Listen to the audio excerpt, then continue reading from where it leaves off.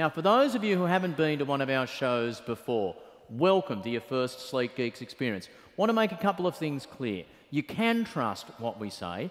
Don't freak out if some of it's a little bit heavy. We're not going to turn around at the end of the night and give you an exam, okay?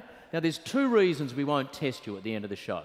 One, a lot less people would turn up to the show if there was going to be an exam. And secondly, the last thing we would want to do is cause death or injury to the people you love most. I'm talking about the phenomenon, Karl, of the dead grandmother exam syndrome.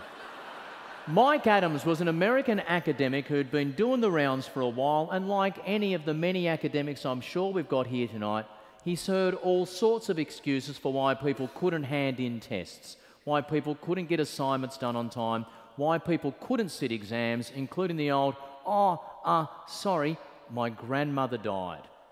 Now, in Mike's experience, he heard that my grandmother's died story a little bit more often around exam time than he did in the rest of the year. So he and his colleagues started to crunch the data.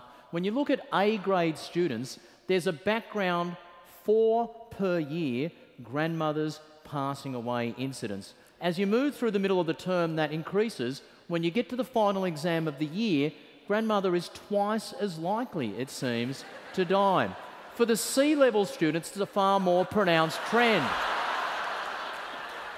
Gee, Karl, I wonder what will happen for the students who are really struggling. When you go to the F-grade students, grandmother goes from a background factor of 6 to 218. She is more than 36 times more likely to drop off the perch simply because her dopey grandchild is attempting and failing a university exam. I'd like to point out at this stage that 218, that number of dead grandmothers, is out of every 100 grandmothers that they actually have.